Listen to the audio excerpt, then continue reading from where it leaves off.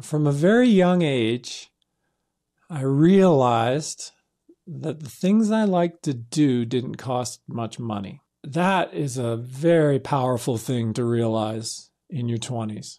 And it freed me from the chase at a very young age. The other thing is, the way I'm wired is, I like to be working towards being world class at whatever I'm doing. It was mid-December in 2022, and I had been thinking about bringing back the podcast, but I still hadn't taken any action toward it or set a deadline for myself to relaunch. There was always some sort of excuse to keep putting it off, but that was about to change. I was listening to one of the podcasts that I consistently listen to, which is the Rich Roll podcast, and on there was a guest that I had never heard of, Gordo Byrn. And I found myself just enthralled with his story and sat there feeling like, wow, this is a story that I can relate to. And more importantly, this is somebody that I would love to be able to have a conversation with and learn from him. There was just something about his story and the way that he exemplified this courage to do whatever it takes to build a meaningful life. And I just really connected with that. And so I finished the episode. I posted maybe one of his quotes to Twitter and something about that story. And a little while after that, Gordo responded. First off, I did not expect that from him at all. He was just on one of the biggest podcasts, and so I never, ever expected a response, but he did. And without even thinking about it, I threw out the idea of having him on my podcast, the podcast that I hadn't recorded in over a year or so at that point. All I knew was Gordo was the type of story that I wanted to be able to have on the podcast. And so I just decided I have to ask. And within a couple direct messages and exchanges together, there I was locked in with a date for me to record this interview with Gordo. And that was all it took. I finally had my reason to get the show going again. So thank you, Gordo. Now, Gordo's story is one of navigating life's transitions. It's a story of letting go. It's a story of sacrifice. It's a story of investing our time wisely. And it's a story of an elite athlete who has given the effort of a champion to his family and not just his training. So I hope you enjoy this episode with Gordo Byrn called A Training Plan for Life, Mastering Family, Health, and Time. Where was your life heading early on before people knew you as Gordo the athlete? Yeah. So, I mean, I was tracking great in my firm. So I got hired as an associate in a private equity firm, totally bottom of the heap, just as a summer intern. So they gave me a shot. And I was very fortunate that I came into a group that was 6 partners, including the managing partner, as well as 1 associate. So it was top heavy. And I just loved to work. And I fit in with all the personalities. They accepted me and my quirks, and they gave me a ton of work. And I dove right into that. And this is in London in the UK. And it was a really good time for me. And worked like crazy, did that for about 4 years, ended up getting promoted out to Asia and stuck with that for about 6 more years. So over the first 10 years out of college, I managed to get myself up to the point where I was a partner in an international private equity firm. So on the face of it, very successful. And, it was exactly the kind of path that one might choose for oneself. I enjoyed the work. I was good at what I did. I made great money from doing that. But inside, there was really something missing. I'd grown up in Vancouver, very much an outdoor life as a camp counselor in the Pacific Northwest, really connecting with the ocean and the forests and everything. And there was none of that out in Asia and Hong Kong. I mean, I did ultra running in Hong Kong, and we could run around there's actually a lot of parkland in Hong Kong, but there's also a lot of pollution that goes with it. And ultimately the pollution kind of drove me out of there. I wasn't all that happy. I went through a divorce about 1 or 2 years before I decided to take a leave of absence and change my life. So I guess the main driver of change in that case was two things. One, it was the divorce in terms of my personal life. The rug got pulled out from under it. So my 5-year plan in my mind disappeared almost overnight. So I had this vision of how I was going to take my life. I was going to come across to the Bay Area, end up working over there. My wife and I were going to move over, and that was going to be my next region or my next transition. And it's like, well, that's not going to happen. So I'm sitting on the couch and I'm kind of just had one of those moments where I'm like, you know what? I'm good at what I do, but this is it. This is all my life is going to be. And I don't really want that. I want a different kind of life. So I had found myself in a situation where it wasn't, I think I had felt that despite the money, I was going to be wasting my time. That's worth just kind of stopping there for a second. And despite the money, you felt like you were going to waste time. Yeah. What was going through your head to say, like, it's worth letting this go for time? The best part of my life wasn't my work. So, one of the things I tell people is take a look at where you're spending your time and take a look at where you're feeling rewarded. So if you take that time inventory, and it's almost like a joy inventory, or you pay attention to, what are the situations where I'm going to laugh out loud? Where am I having fun in my life? So that was all happening when I was not in the office, when I was training. And training was a small piece of my life, even doing a lot of training. It was, a couple hours a day. But the other 8 to 12 hours a day was my job. I was really just sitting there doing my work, passing time until I could get out of the office to go do what I really wanted to do.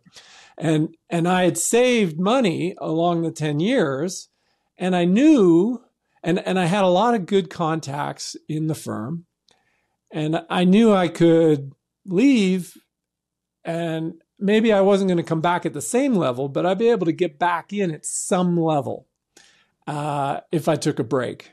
And at first, I just took a 2-month break. My boss thought it's pretty. I guess it's normal. You get divorced, you look at everything. And my boss said, you know what? We'll give him a couple months. He'll come back. It'll be good. He'll get his head back on, right? He'll come back thinking straight. He'll come back in. It'll be great. We'll just go forward. So I go away for 2 months, train, do an Ironman, have a great time. One of the best summers of my life. And I come back and I'm like, yeah, this is the same. I'm going to take a break. And I instead of just quitting, which can create issues, we agreed I'd take a year off, do my thing, and then we'd revisit it. Gordo's crossroad reminds me of another choice. This one comes from Greek mythology, and that's the choice of Hercules. And the story goes like this, that young Hercules is walking down a path. He comes to a fork in the road where he sat down to contemplate his future, sort of like Gordo's facing an opportunity to decide which path to go. Hercules found himself not sure which way to choose. Hercules' choices are presented to him from 2 mysterious goddesses. The first was called Cacaia, and she was beautiful, she was alluring, she promised him that if he follows her path, it's a pleasant life, it's a life of ease, and a shortcut to happiness. He was promised that on this path, he'd avoid hardships, he'd live like a king, and have a life of luxury beyond anything he could imagine. Sort of like Gordo's life as a partner in the firm. After a while, Hercules is approached by a second goddess, Arete. Picture more of a modest but natural beauty. She wasn't boastful, and she didn't promise a path like Cacaia. Instead, she warned him that if he followed her path, life would be more difficult, and it's going to require a great deal of hard work, and basically she told him, you're going to suffer. So instead of living like a king, he's going to walk the earth in rags, and she said that this path, even though it's harder, it is the path to true fulfillment, but it's going to require facing adversity, and it's going to require self-discipline, and he's going to have to overcome great obstacles. And as the story goes, Hercules chooses the heroic path of Arete, And his life was not easy. He endured many trials, he completed many daunting tasks, even betrayed by his jealous wife. But the reward for his suffering was that Zeus promised that he would live forever among the gods at Mount Olympus. Now don't worry, Gordo's story is not a story of being betrayed by a jealous wife or even being a god. Although I will say that there's something in his story here that he accomplishes that to the normal human is going to seem very godlike. But Gordo's story is one where, like Hercules and the choice that he had to make, Gordo had to have the courage to choose a harder path, but the path that he believed was the right one. And that idea of revisiting that partnership at the firm, well, that never happened. And Gordo was off to pursue being a triathlete. This also wouldn't be the last time he faced a decision crossroad like this. I went to Australia and then I went to New Zealand. And New Zealand is very much the South Island of New Zealand is very much a concentrated Canada. Felt very at home there. Got in with a great group of people that had similar interests. And so we kind of built a life there down in New Zealand. And then it was great. I had this home base in Christchurch. And during the northern summer, I could go anywhere I wanted. I could go do a work project, a consulting project. One year I went to the Bay Area, fulfilled that dream, but I was there doing triathlon. I wasn't there doing private equity, which is what I expected to be doing. And then I went to Colorado, 1 year. And so I moved around, visited friends, visited with athletes, went to races. And it was a great period of my life. And ultimately, on one of those summers, I met my wife. And then we got married. And then that was another transition. Although at first, we had 3 years where we would travel and race together and train together. And I would have different home bases depending on what was going on in my consulting career. And if I wasn't consulting at the time, we would be down in the Southern Hemisphere in the winter, either New Zealand or Australia. And it was a great period for us. And then our daughter arrived. And at first, I just kept doing the same thing. And my life stayed very much the same. But as the baby became a toddler, became a preschooler, and then the rest of our kids arrived, it became clear to me that once again, I was at a transition point. And it's, I guess in one case, it was the pain of the divorce. And in this other case, it was the challenge of having these young kids around and really having no skills to deal with them. None. My prior life hadn't prepared me for fatherhood, and having to upskill on that and then making a decision. Well, it's probably, I really didn't want to get divorced again. And I was sort of willing to do whatever it took. I think everybody who's been divorced can feel those sentiments right now when you say that. I know I can. I'm like, I really don't want to get divorced again. I've been slow getting back in it because I'm like, look, next time this one's sticking.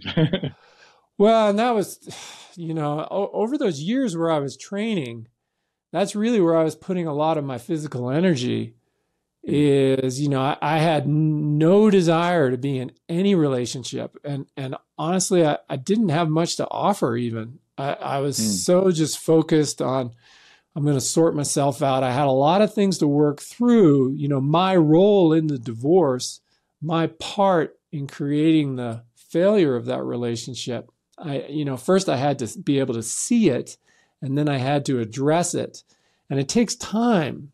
You got to get out of the heat of the actual divorce and get some perspective on that.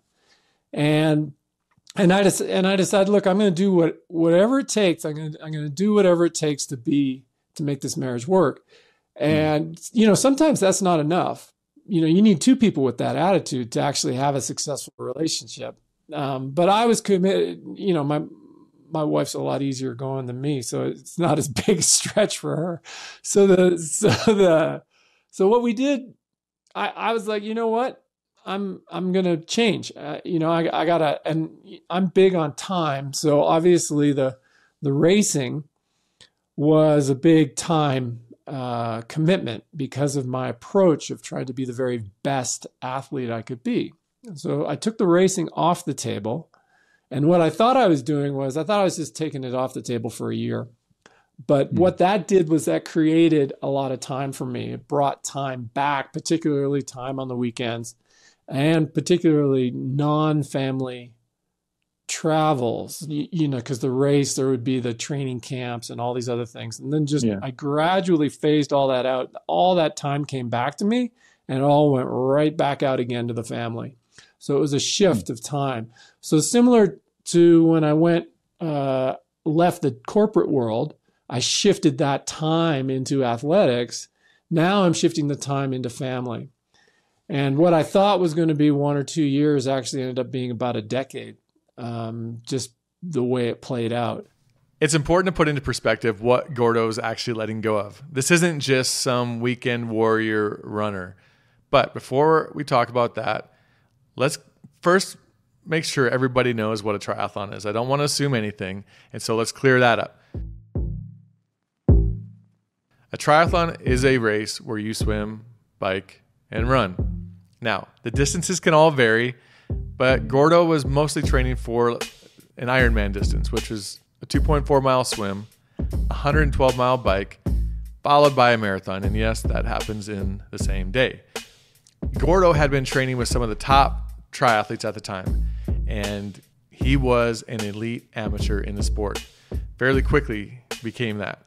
And if that distance that I just described wasn't enough, Gordo decides at some point to start training for an even longer distance race called the Ultraman. Now, Ultraman is a 3-day race that covers a total of 320 miles. You have day 1 where you swim 6.2 miles and then you bike 90 miles. Day 2, you bike 172 miles. And then day 3, you run a 52.4 mile ultra marathon. Yes, you heard me correct. And Gordo decided that in 2002, he was going to race it. Day 1, Gordo comes out of the water and he's in first place. He has a great ride on the bike. He finishes day 1, first place overall. Day 2, Gordo wins that day as well. All he has left is a 52.4 mile ultra marathon. Yes, I said all he has left. Now, hopefully you're seeing where this is going. And yes, Gordo won the Ultraman race in 2002. So I say all that and give you some perspective because when Gordo talks about stepping away from the sport, you're hearing from a man who was one of the fastest 40-something-year-old elite amateurs at the time. He was the winner of one of the hardest endurance races, and he had a lot of great momentum going for him in his life in the sport. He wasn't walking away at his low point or after he had failed. What I respect so much about Gordo is that ability to walk away from something good in pursuit of something that he believed will be greater and more meaningful for his life.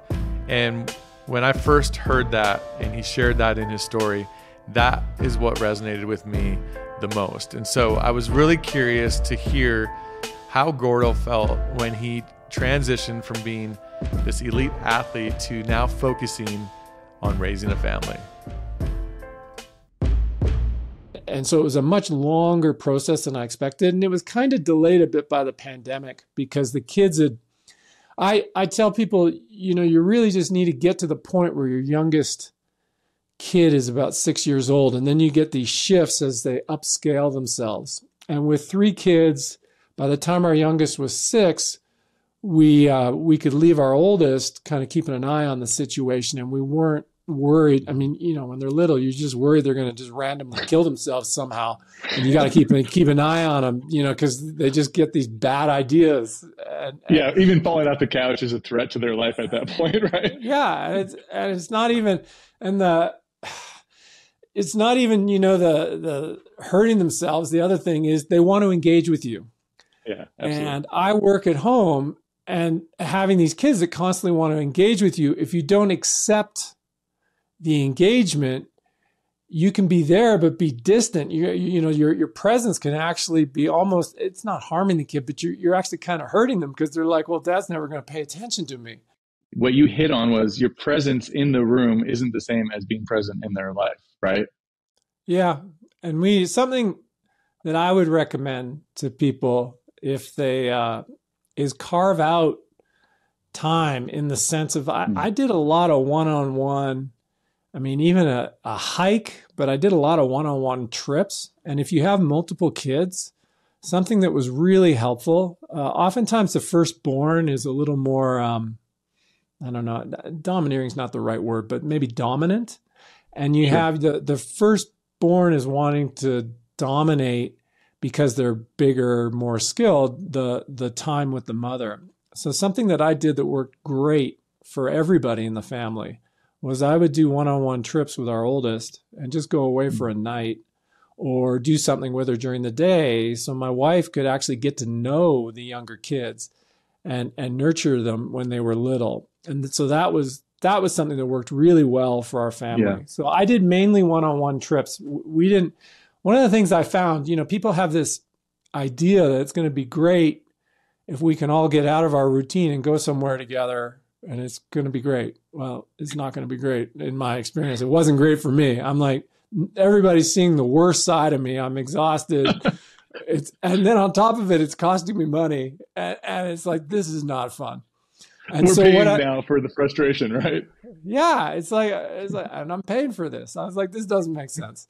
And so I backed it up. And I was sort of like, well, what would make sense? Well, one-on-one trips. So I would take a kid away and we would have a great time and we would get to know each other and we would do that. And that was a lot more enjoyable.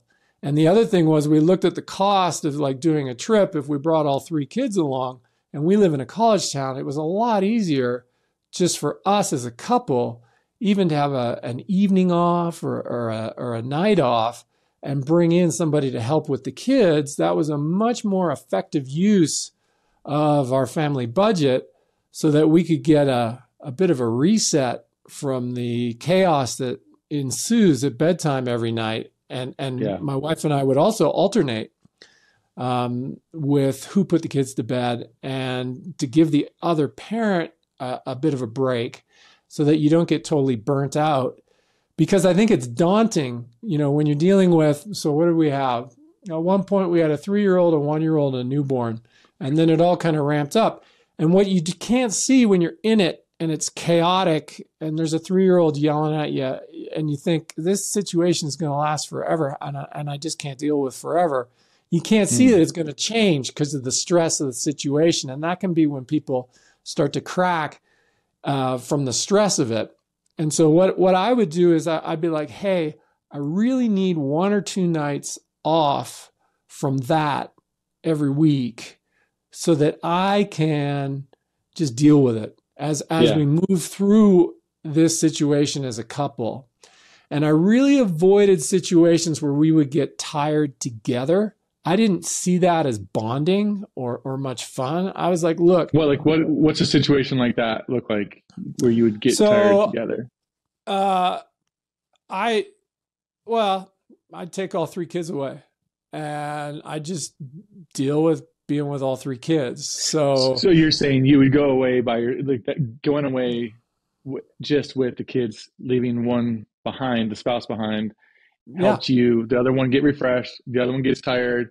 You're not both getting tired together. It's moments like that. Yeah. As it's like we are in the most challenging period of our marriage right now with these little kids around. And we need to consciously rotate ourselves in and out with the kids, using caregivers as well, on a schedule that works for the kids and works for us. And we don't get ourselves in a position where we start blaming each other for a situation that's difficult in itself. If you get too tired, you're going to start to blame your partner.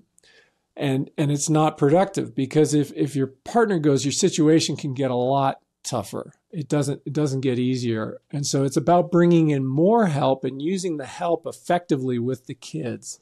But oftentimes I think the moms put excessive pressure on themselves. And one of the things I find is this concept of, well, there's 2 things. One, you want to stay back from the edge. You want to stay well back from the edge. And what's the edge? The edge is the point where you break and you snap at the kid.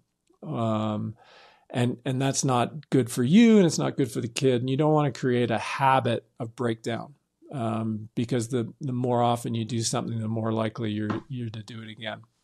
Yeah. So it's staying back from the edge. The other thing is, frankly, it's a negotiating tactic that's very effective with somebody that might not want help. And that you if somebody's not willing to take help for their own situation, you don't make it about them. You make it about the situation. And you can use it in a lot of different environments. You can use it with somebody that doesn't want help in their personal life, and you can make it about a larger issue. It's like, well, it's not really about you. It's more about the entire family dynamic here, and your kids. And it can be a big motivator to change the approach. I mean, and I found that as well. And then there's looking very deeply to what you're going to value later. And one of the I've known I've known 5 generations of my family, including myself, because I was the firstborn of the firstborn of the firstborn, and they were all having kids young until me. And I've seen a lot of lives from basically middle age through to death. And I've been able to learn from that experience about what we might value later. And you don't need to see too far ahead. You can only, if you can see 10 years ahead, you'll be able to adjust your life appropriately. And one of the key things that we will value later is a strong marriage. And so in this really stressful situation, I was like, okay, this is stressful, but I got to get my marriage through this situation so that I can get to the good part, get the payoff in terms of the return on investment. And we're going to do this together. We're going to go through this very difficult situation. It's going to actually bond us together. But to get through it, we're going to need some help. And I needed to get my wife on board with the help, because initially she was not on board with the help. So she wanted us to try and figure it out together. And I knew that I had a limit of how much I could give to the situation. And I saw and I felt that she was a little beyond her limit. So I wasn't in a position where I thought it would make sense for me to give more. So we had to bring in this outside help. And it was just to take the pressure off so our kids got a better version of ourselves. And one of the best things we did was in Boulder, there was a preschool that is a really good environment for young kids. And they go through a 3-year program that takes them from round numbers about 2 to 5 years old. And they have the same teacher the whole way through. And it's just a great environment. And something I tell people is, in your mind, if you want to do something for your kids, really do it for them when they're 5 and under. In that period of their life, give them yourself, help them become really great people, great little people. And that's where you get a much bigger bang for your buck than spending a ton of money on college or private school, in terms of what the family system will get and what that individual will get as a person. That's where you invest. And so my choice was to invest time in that period of my kids' development, and to invest money in the sense of the childcare and the early education. And so that's how we approached it as a family. The successful among us delay gratification. The successful among us bargain with the future. That's a quote from Jordan Peterson's 12 Rules for Life. As I was having this conversation with Gordo, I couldn't help but to notice there was this recurring theme in his life. He seemed to have this innate ability to shift his focus on what he needed to become instead of living in what he had already achieved or had already became. He didn't seem to be holding on tightly to this identity of being this elite athlete. He was willing to relinquish that, and he traded that to be, let's call it, an elite dad. And I just admired so greatly his ability to see ahead and gamble on what's possible if he makes the right sacrifices today. And so I wanted to know what creates a mindset like that in him. if you pay attention to where the satisfaction is actually coming from in your life, it's knowing that you're working towards mastery in a particular area of your life. For me, is very satisfying. So whether that mastery is learning how to put together a financial transaction in a private equity situation, you become a master at that. Or mastery is learning how to do all 4 strokes and flip turns and be a master in the pool or at a triathlon or as a distance runner. You're working towards that can be very rewarding. And I kept some of that in my life when I was focused on the family. So I got into skiing when the kids were a little bit older and they could ski with me. And I worked at trying to become very good technically at that. And that gave me something that didn't take as much time, that I could do at the same time with the kids. And I could get some feelings of satisfaction from that. And it got me through the period. And then the kids grew up. I could actually, now what I'm really doing is I'm going back to how I wanted to live my life when I was living my life purely for myself. And now I'm bringing some of that back in, but at the same time, I have this successful family situation around me. So it's important for me to remember to maintain the gains I've built in the family system. I think if you let too much of yourself go, and I've seen this with some of my friends over time, when the relationship has this sudden break, they let too much themselves go, and all of a sudden one day they go nuclear and the family just blows up. Yeah. And I think it's important, and it's that whole concept of staying back from the edge. You got to keep enough of yourself and enough of the marriage in the family with the little kids that you can get through the difficulty and get back to this point that I've arrived at over the last couple of years where I'm getting some time back into my life. I'm very motivated to see if I can get back to a very high level after this 10-year break I took to be with my family. And all the signs are there that this is going to be possible. I haven't done it, but it takes a long time to do it. Anytime you make a decision to get fit in a competitive sense again. And that's something that's a lot of fun that I'm looking forward to, is being able to document the journey. And so I can have credibility when I talk to parents out there and I say, hey, you don't need to choose. It's a temporary, you're stepping back to do the right thing for your children, and it's temporary. And then, when your kids are a bit older and the time's coming back to you, you can bring more sport back into your life. I'm not saying get out of shape. I didn't get out of shape, but I wasn't in competitive shape. And I was, when we started testing me over the last year, we really saw how out of shape I was in a competitive sense. But as it comes back, I've been careful to document everything so that I'm able to have a very real conversation with people and say, look, you can get back to a level, because I think many high-level athletes, many very serious athletes, feel like they're having to give up this core part of their identity when they become a parent. And you don't necessarily have to give it up. What I think is you have to pause it, refocus, and then bring it back.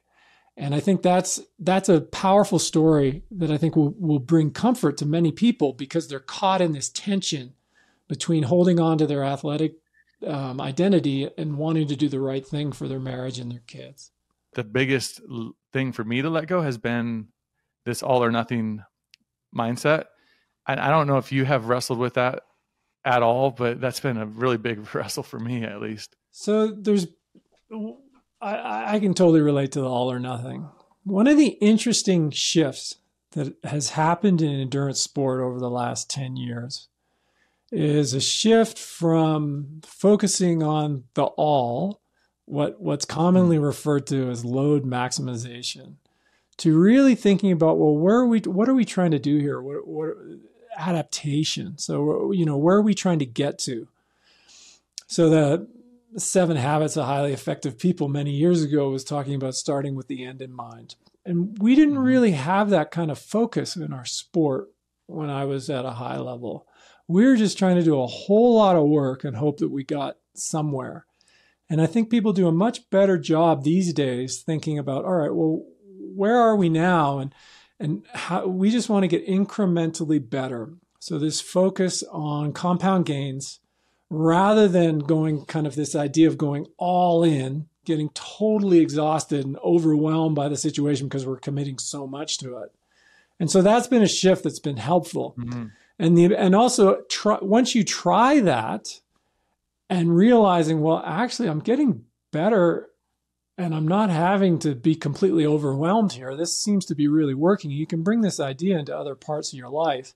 And it's really about letting the compounding do the work rather than letting an exceptionally high workload drive the gains. So it's a different approach. So it's more letting time work in your favor as opposed to having to maintain a high work rate. Would it be twofold that you're probably having to let go of the high work rate and also the instant high measurable outcome or result? Well, yeah. I mean, that's another thing with sport. That's a lesson from sport. A question I get on social media a lot of times is, I can't see any difference week to week. And I was like, yeah, I mean, it doesn't, you won't. You won't see a week to week. Yeah, and when you're new at something, you will see gains on a 6 week to 6 week basis, but it takes months and years to fully get to wherever you're going to, and that's why I like the 1,000-day time horizon concept, because it gets people focused on. It reduces their tendency to overdo it at the beginning. And it also gets you focused on, look, this isn't about just today. This is also about tomorrow. And it's actually also about next week. You can usually get most people to be thinking about today, tomorrow, and next week. And if you're thinking about not compromising next week, you'll be more moderate this week. So it's about, turning up, doing what it takes, but also bearing in mind, you're going to have to back this up. Now, Gordo just mentioned something that I want to make sure that we don't just cruise over, and that is this 1,000-day time horizon. This is where you pick something to focus on, and you give yourself 1,000 days to stick with it, roughly 3 years. And I had never heard of this, but it really stood out to me when I first heard Gordo talking about this on Rich Roll's podcast. And he tells the backstory of how he came up with this. And it was January 2001. He's training at the time with Scott Molina, who is a former triathlete, world champion, Ironman, Hawaii champion. And Scott has decided to take on Gordo as an athlete to train. And he leans over to him on a ride and he says, "Hey, how long are you going to give this thing?" And then Molina says, "Before you make any decision, I want you to give it 3 years." And so that was where the 1,000 days came from. You give it 3 years and you just see where it takes you. And Gordo wasn't too sure he had 3 years in him, but he decided to follow Molina's advice. And just 2 years into that is when Gordo goes on to win Ultraman World Championship. And Gordo says on Rich's podcast, "It worked. And I pay attention to things that work." Now, I know this can sound trite, but I do wonder if too many of us are in too much of a hurry to reach a destination, to see results. And when we don't either see the results that we're hoping for or they're not happening quick enough, we quit too soon. And I love what Robert Collier said. He said that success is the sum of small efforts repeated day in and day out.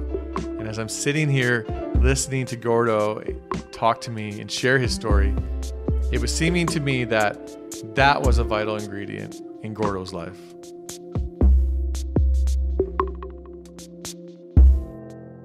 What drives the decisions for you to know that this is what a meaningful life looks like for me? Like, hey, did you ever sit down and just map that out? Or do you just have these values that you've created, these principles in your life, And as long as you stay aligned with those, it's creating that meaningful life. How did that work for you to identify this is a meaningful life? This is what I pursue. This is what I deny. Okay. So from a very young age, I realized that the things I liked to do didn't cost much money. And that is a very powerful thing to realize in your 20s. And it freed me from the chase at a very young age. Combine that with landing in a field where I was able to save a bunch of money in my 20s, the latter part of my 20s, gave me the ability to look around and just see what was going on. So that was a great realization. The realization was the way I'm wired, I like to do things that don't cost a lot of money. And now, the other thing is, the way I'm wired is I like to be working towards being world-class at whatever I'm doing. Fatherhood, husband, triathlete, private equity partner, student. It goes all the way. It goes all the way back to high school, and maybe even before. Maybe it was happening before I'm even aware of it.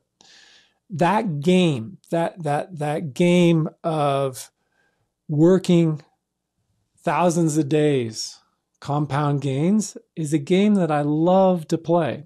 It's a project management game.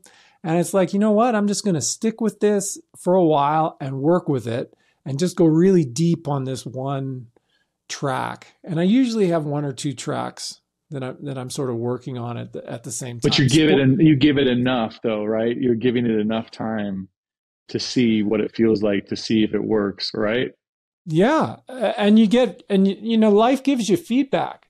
That life gives you feedback when you're on something that's resonating or where you have some capacity, it'll give you feedback. And I try different things. Right now I'm working on, I got a YouTube channel that I'm trying to learn how to do that, but I'm not going all that big on it, but it's, I'm kind of just, I'm learning about it and I'm going deeper with my writing, writing 3 articles a week on the Substack and putting those out there. That's something that I'm working on. I'm working on the athletics and I'm keeping the rest of my life going as well. But there's a lot of things that I don't track into. So I like to focus on, I like to go really deep on something where I can feel like I'm making progress. And that sensation of feeling like making progress is rewarding to me. But at the same time, I don't take it too seriously because at another level, all any of us are really doing is connecting with each other and passing time. And that's at a deeper level. So you don't, it's easy to take the game too seriously. And I think that can inhibit, it can certainly inhibit creativity, but it can also inhibit the enjoyment of the game. And I think what I found in my elite career was when it shifted from enjoying the process towards beating a particular athlete, a lot of the enjoyment went out of it. When it got too competitive and it got too much about being externally driven, a lot of the joy went out of the process. Whereas in those early years and in the middle years of my elite career, when it was all just about doing the work and having fun and challenging myself, very rewarding years in my athletic life. You don't need the external competition to have the joy of mastery. You can know you're making progress when you're just, you're working against yourself. That's what makes the Ironman as a distance and ultra distance actually so rewarding to people, is they know they're overcoming themselves through the journey. So through the training and then ultimately through the event itself, they get this tremendous feeling of having overcome themselves, and it's rewarding. But those feelings are available without actually signing up for a race. Sometimes the race can nudge you into creating a lot of stress in your life if you're getting out maybe in front of yourself. And I think one of the things I'm enjoying with coming back is very much the gradual nature of bringing myself back up, and I'll race when I'm ready and not rush it for myself, just enjoy it. Did you ever have days that were dark for you where you knew what you're doing is worth it, but it felt like hell. Like it was tough to let go of the identity of who you had become to take on this new role. Did you ever have dark days making the right choices? Dark years, Justin. Okay. Years. It was the most difficult period of my life, hands down. That being in constant noise and struggling with just getting yelled at for no reason triggered me very deeply. I had a childhood where at times my house was very loud, and I can't remember if somebody was yelling at me or if it just happened to be a loud place. But I struggle with noise. And even now, with the 10, 11, and 14-year-old who are fabulous kids, when they're having fun and enjoying themselves, I'm getting stressed out. And I got to go for a walk because I'm like, there is nothing wrong here. These kids are getting along. They're having fun. But the noise impacts me so much. I was like, I got to get out of here. And look, right on my desk, I got these are for running a jackhammer. I got ear protection in case I start getting fried. So there were some really tough times where I felt like my adrenals were totally shot, just wrecked. Yeah. So with the little kids, it was tired. It was more fatigue than dark. And, what I came back to was just, stick with it. Don't retaliate. Don't act on anger. Those, I would just say those things to myself again. You don't want to make a habit of acting out. So you have to make a habit of just taking it and not wanting to be right and just dealing with the situation. And 3-year-olds are great for that. They'll get you past all kinds of issues if they don't crack you. So that was great. Now, in terms of the darkest period of my life, it was probably coming out of the pandemic, 2021. And I think after that first year, we were all expecting our lives to get easier and expecting our lives to get better, and it didn't. And it was the expectation, I think, perhaps, that made it so difficult for me. And that, in the sense, that darkness, that awful year was really helpful because that's what gave me the nudge to get back out in the world, to get connected to people again through social media, to bring new things in my life, so try out some new stuff, and actually to go back to a little more, bring in a little more of myself, go back to a little bit more endurance. And the idea was to get back into shape and start doing some swim, bike, run. And I had a number of false starts. So, it wasn't like I came back and all of a sudden everything's rolling. I mean, I had months where it was like I had all these niggles and things weren't quite working out. But I could see that sort of things were coming better. And then you get the positive feedback, the compounding gains. I figured if I could get 4 new followers a day on Twitter, I would, by the time I turned 60, I would have enough followers to have a little consulting business, which is what was in my mind, was maybe get back into coaching. I wasn't sure what type of coaching, but I gave myself 7 years to do it, to build up to the point where I could get into a consulting business, which would be a nice little thing for me to do when the kids are gone. And then what I found was I paid attention to where I was connecting with people, and I sort of doubled down on that. And that ultimately led me into the book I'm writing and the 2 Substacks I have now, which have been very positive for me, very engaging, but also they give structure and they let me feel like I'm helping people and connecting with people, which is a big part of, I guess, not so much happiness, but maybe life satisfaction. Yeah. I'm listening to you talk about navigating all these things with kids and letting go of things you love. And I'm like, man, I'm putting myself in your shoes and I'm thinking, I've had some dark days where I'm like, this is really, really hard. An Ironman would be easier right now than the choices I'm making, in a lot of ways. And so I kind of had a feeling your humility came from being defeated, not just from being on the mountaintop.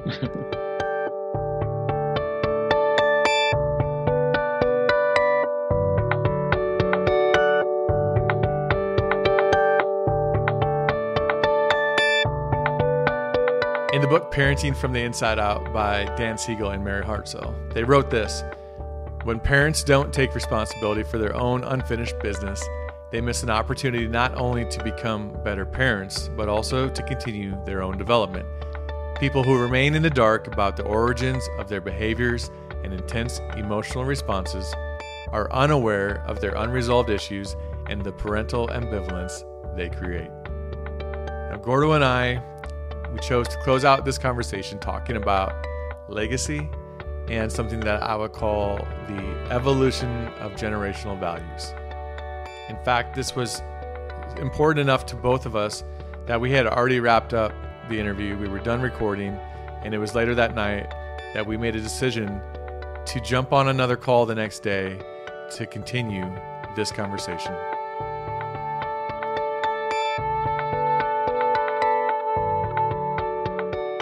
I think my most valuable legacy to the kids is actually what I didn't give them.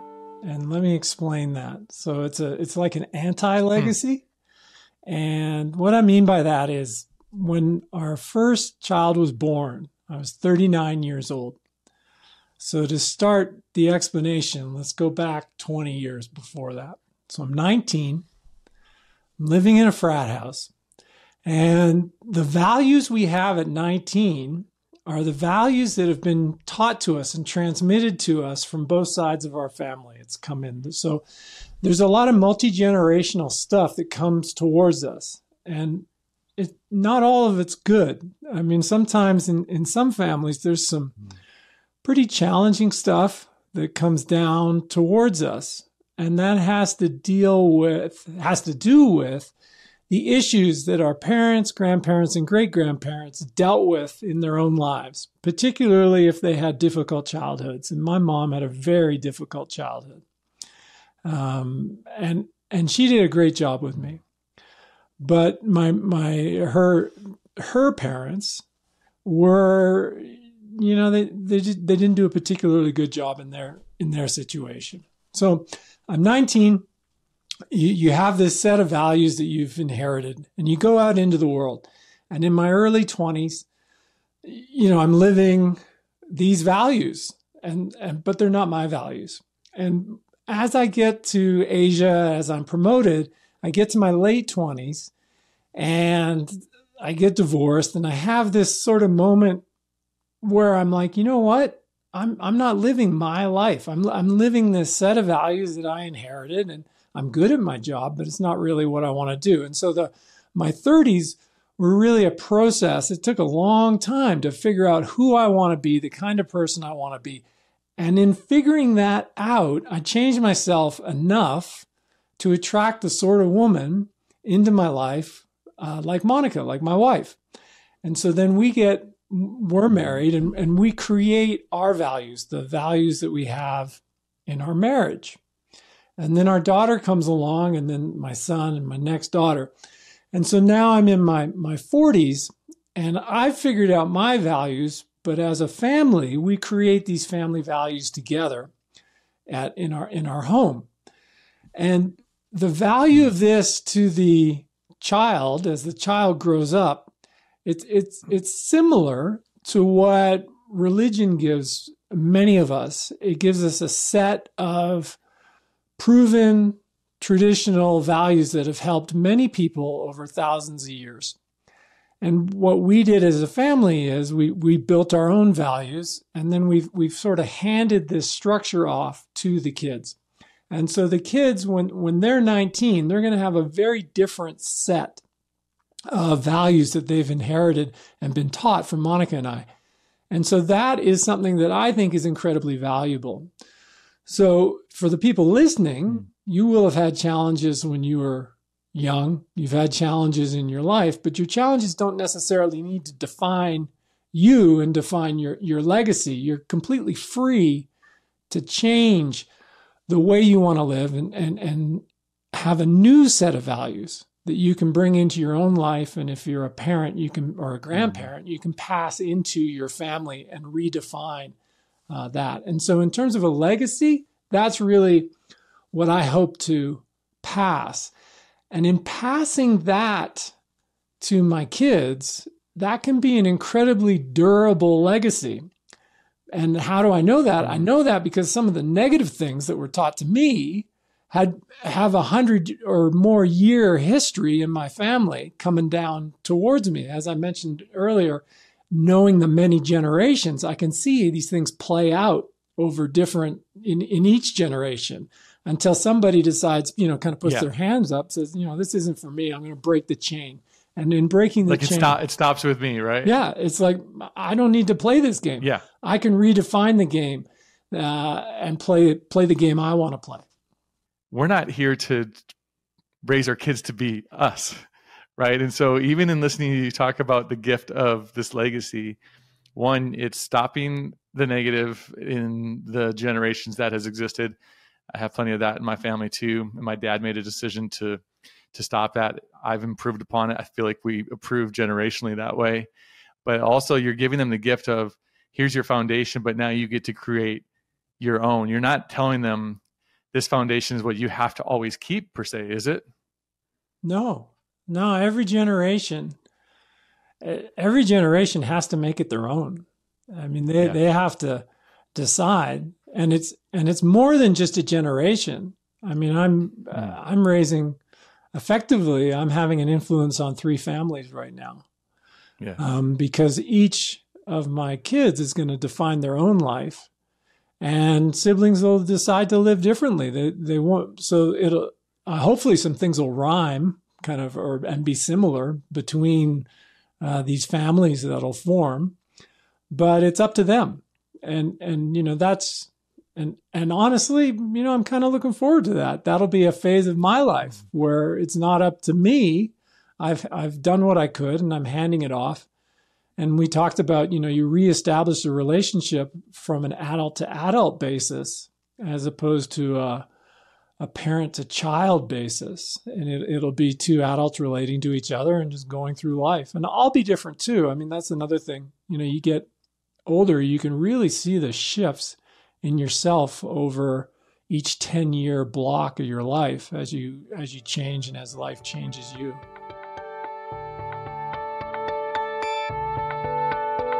That was such a meaningful conversation for me to be able to have. I hope that it was for you to listen to as well. Gordo, thank you so much.